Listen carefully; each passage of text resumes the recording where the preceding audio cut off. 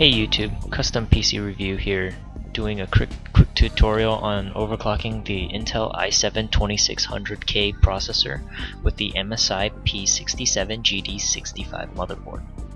So as you all know, we've recently built our own custom enthusiast PC with this platform, so be sure to subscribe to the channel as new videos of this build will be appearing in the coming days. Okay. So today I'm going to show you how to do a mild overclock of the 2600K to 4.2 GHz on the MSI P67A-GD65 on the new UEFI Click BIOS, yet still maintain use of all your power optimization features of the CPU. And we're going to do this by pushing Turbo Boost. So as we all know, Turbo Boost is pretty much Intel's way of overclocking the Core i7 series processors, and it is already built into every one of these processors by default. Unfortunately, at stock the 2600K only overclocks to 3.8 GHz, so what I'm going to show you to do is push it up to 4.2 GHz. If you already own the 2600K and the P67A-GD65, then you should probably do this. It'll literally take you under 5 minutes and it's perfectly safe. Okay, so I'm going to go down my list of settings, so definitely watch closely and feel free to pause the video at any time if you want to copy the settings. As you can see, all the green power options are on. Okay, so the overclocking menu. As you can see, everything is default on here, at least for the first page. So we're going to go into CPU features, and that's the last thing on the menu, and we're going to go all the way down to the bottom, and there's 4 values, and we're going to change those 4 values from 38 to 42.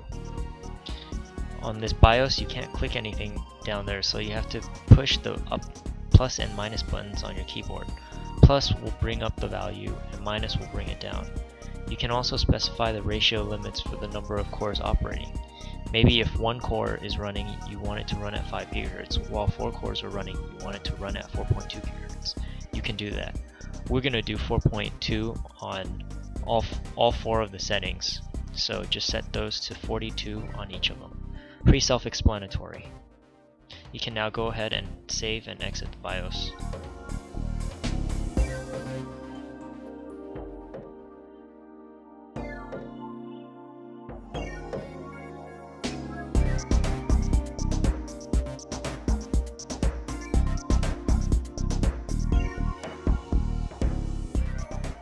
Okay, so here's the CPU Z on my computer right now with these settings. As you can see, the core speed hops between 1600 MHz and 4200 MHz. This is because the CPU automatically downclocks for you when you don't need the additional power.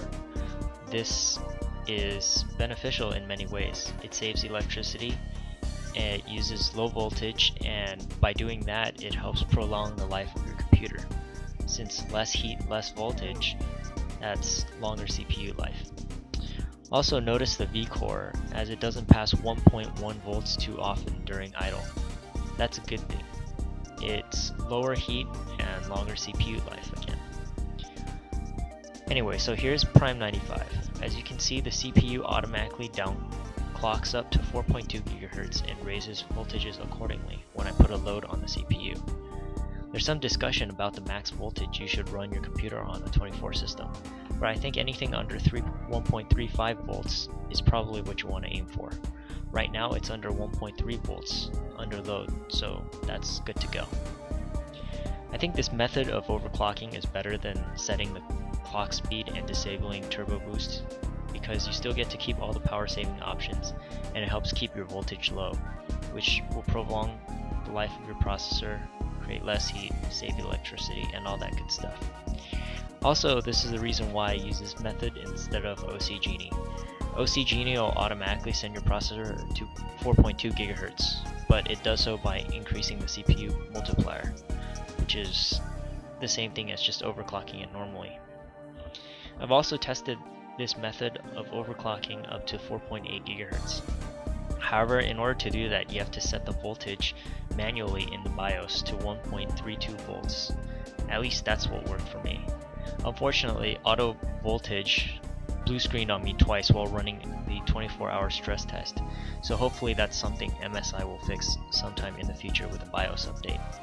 Speaking of stress tests, after you do this overclock, make sure to download Prime 95 or some other application, and at least run it overnight to make sure it's stable. As always, if you have any questions, drop a comment. Make sure to subscribe to my channel as I will be posting video reviews of motherboards soon, so stay tuned.